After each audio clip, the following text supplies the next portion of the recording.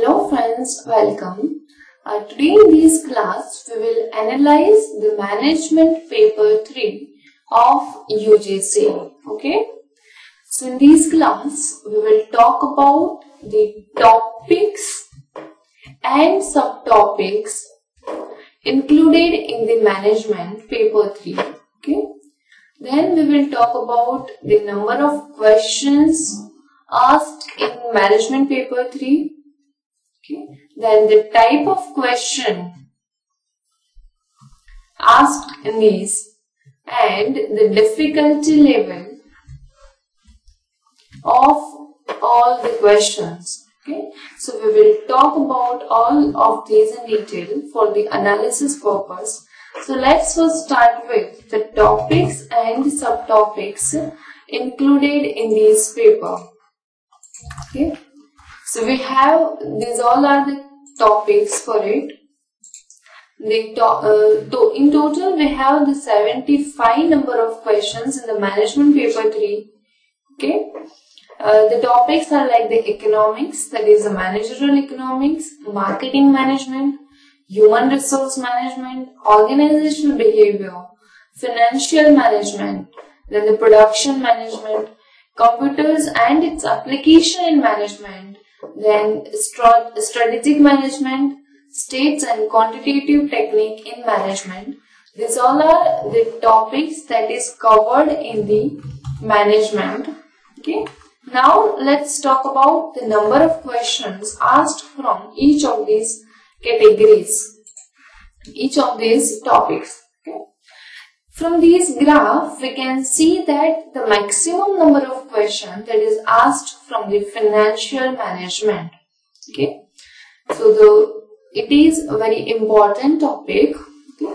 On the same way, the marketing management, HRM, that is the human resource management, organizational behavior, strategic management, stats and QTM also plays a significant role in these, as the very high number of questions is asked from these all topics too. Okay.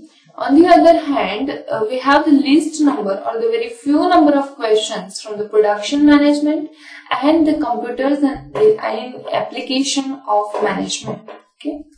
The managerial economics is also plays a somewhat good role in these, because not maximum and not minimum but average level of question is asked from the economics too. Okay. So this is about the number of questions asked from each of the topic. Okay. Now let's analyze the difficulty level of all the questions. We have total 75 number of questions. Okay. Out of these, 39 are of easy level difficult. Then the 29 question is moderate difficult, and 7 questions are very hard in nature. Okay. The easy questions, the maximum number of easy questions is asked from the OB, financial management, okay, then strategic management, marketing management, etc. And in case of the economics, we have the easy and moderate. So in economics, it is balancing in nature. Then in the marketing management, we have 5 easy, then some of moderate and some of the hard questions. Okay. In case of the FM, we have the easy, we have the moderate, and we have some of the hard questions too. Okay. The questions from the computers and management that are easy in nature, and in case of the QTM, we have all 3 types of questions that all are also in balancing nature. Okay. So this is about the difficulty level of the questions. Okay. Here the financial management, the substantial number of questions is asked from it, and it also having the hard questions, it also having the easy and moderate questions too. So the difficulty level is balancing among all these types of the questions. Okay. Now let's talk about the question whether it is directly asked or it is conceptual in nature or it is applicative in nature. Okay. So the applicative questions basically from the stats and the QTM and from the production management, in which we have to do the application, or it is related to the numericals. Okay. Highest number of conceptual questions are from the OB, or then from the HRM, then marketing management, etc. Okay. The stats, as it is applicative in nature, we don't have conceptual questions from the QTM and stats. Okay. And least number of question is in conceptual in from production management. Okay. The highest number of questions from that are type of direct, that is from the FM. Okay. We have the direct questions from the FM. Then the strategic management also having the direct questions, QTM also having the direct questions, all other having very few direct questions. Okay. Apart from this, the maximum number of questions are also asked from the conceptually, based on the concepts of the topic. Okay. So this is about whether the questions are direct, conceptual or applicative in nature. Now let's talk about the type of the questions that is asked. Here we have the certain types of the questions that are asked in these management paper 3. The types of questions like the MCQ, match list, statement conclusion, arrangement and assertion reason. Okay. From these we have the maximum type of questions are like MCQ. We have the 76% of questions that are of MCQ type. Okay. And a very least number of question is asked from the assertion reason, okay, and the arrangement type of questions. Okay. In these paper, the match list and statement conclusion is also plays a very important role. Here the MCQ papers are somewhat easy in nature, okay, but the match list and the arrangement questions analyze, okay, in-depth knowledge about the concept, and therefore the match list questions and the statement conclusion questions are somewhat difficult in nature, and that's why also it plays a significant role. That is, we have the more number of questions from the match list also and from the statement conclusion also, because it analyzes the various concepts at one time also.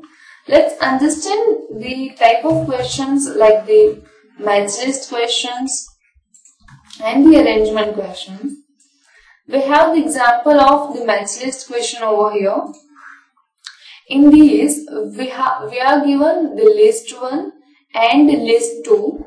In list 1, we have the various topics, various questions, okay, and we have to match all that concept with the list 2. Okay. So in these, list 1 are matched with list 2. We have to match list 1 with list 2. Okay. So here, whether the A is related to 1, 2, 3 or 4. The same way, whether B is related to 1, 2, 3 or 4. Okay. We have to see all of these. Okay. So we need to know over here at least 4 topics. Okay. And which is related to which one. Okay. So we need to understand all of these, and we are also given a codes for it. In which we have to match ABCD with 1, 2, 3, 4. So here various codes are given. Okay. Let's say correct answer over here is A. So the A is 1. Okay. The correct answer of this is 1.